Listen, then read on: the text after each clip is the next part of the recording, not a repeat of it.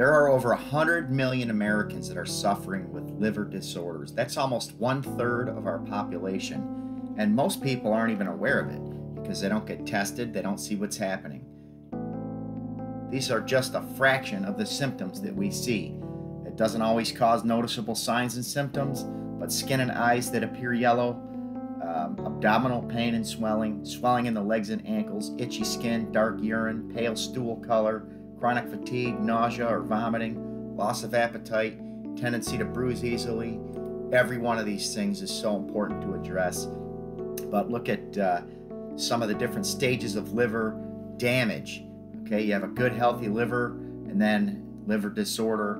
If the liver isn't working right, that means your blood isn't getting cleansed, which means your cells aren't going to get the right nutrition that they need. These are just some of the signs and symptoms of liver disorders.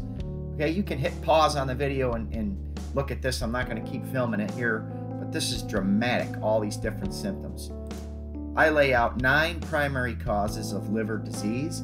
There's probably more, but from all the research I've done, this shows you just some of the many reasons why liver disorders are so prominent today. Obviously, everybody knows alcohol consumption is a big factor. So I'm going to list that as the #1 factor, but non-alcoholic fatty liver disease has nothing to do with the alcohol consumption. It's all other factors, which I'm going to show you here. And then look at this, cirrhosis of the liver.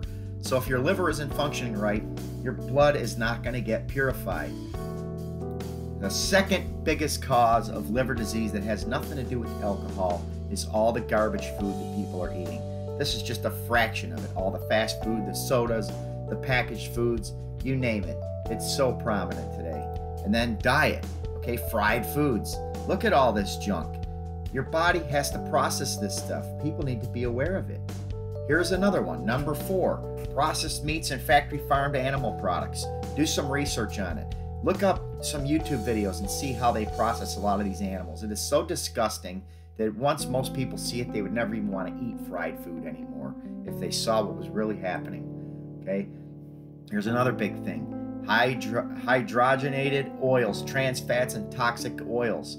The worst oils that you can put into your body: corn oil, soybean oil, cottonseed oil, and canola oil. And what's really even more dramatic is that these oils were all genetically engineered. So we're dealing with GMOs on top of that. Okay, #6, and this is a big one, and this is in so many different foods. High fructose corn syrup. This actually comes right from the US government, and what's underlined here is the prominence of what you see. Certain dietary sugars, particularly fructose, are suspected to contribute to the development of NAFLD and its progression. And then skip down. Growing evidence suggests that fructose contributes to the development and severity of NAFLD. In human studies, fructose is associated with increasing hepatic fat inflammation and possibly fibrosis. So listen, you got to take care of yourself. #7, and this is another big thing, prescription medications, over-the-counter drugs.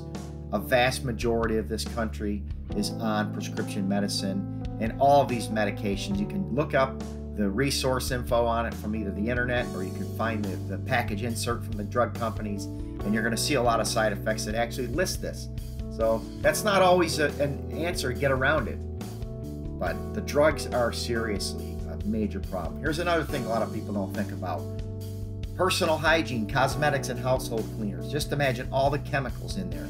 The deodorant, the toothpaste, the shampoo, everything that you're using. Okay, these are serious, serious problems. But here's one of the bigger ones. And this is on so many of the foods. Pesticides. Roundup being the worst one in the world. This comes right from the US government. Here's the headline. Roundup exposure promotes gills and liver impairments, DNA damage, and inhibition of brain cholinergic activity in the Amazon teleost fish. So they tested it just with fish, but this is just one article. There's a bunch of articles. You can put in Roundup causes, side effects, USNIH, and you're going to see a bunch of other government documents that validate that as well. Listen, disease is like dominoes. You knock over the dominoes and they all fall down. If your liver, which takes care of the blood, which is linked to the immune system, the digestive system, and everything else, is not taken care of properly, it can cause serious problems. So what do? you definitely need to focus on detoxifying. Look at the 9 things that we talked about here. I know you can't easily make that change overnight, but you should start paying attention to some of those causes and do everything you can to make a difference. Okay? The other big thing, there are so many good nutritional products on the market. Herbal supplements are one of the best ways to protect your liver. I mean, look at this picture here on the right. One is a healthy liver, one is a toxic, non-alcoholic fatty liver disease disorder. It's terrible. So here's some of the things that I would recommend. There's a handful of herbs. I can't get into every single one of them. This video is not long enough to do that. But berberine is one of the best on the market. And we have a product that has berberine in it called Liver Detox. It's a non-alcoholic fatty liver disease disorder that currently lacks effective treatment.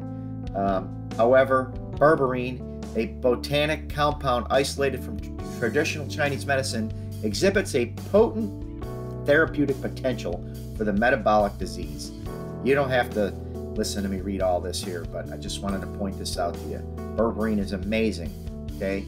Phenomenal. Here's another great herb that you should be considering is Oregon grapefruit, one of the best sources of berberine.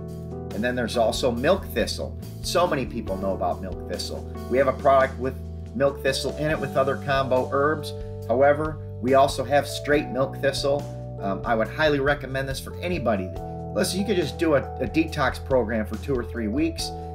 You can stay on it for a while if you need to. It just depends on what you're doing. Dandelion, another absolutely amazing herbal product, one of the best herbal products in the world for detoxification, blood protection, and liver detoxification. It's actually in the product we carry. Yellow dock root, another phenomenal product. You can pause this video on every section and read the little reviews here that we have on all these herbs, but I would highly recommend them. Burdock root, another phenomenal medication, or not medication, but another phenomenal herbal product that you can use. Here's our liver detox product. Here's what it contains. I take this myself. I battled a serious case of metastatic melanoma, and I required immunotherapy. After 3 rounds of taking 2 forms of immunotherapy, I almost lost my liver, and I needed to take products like this.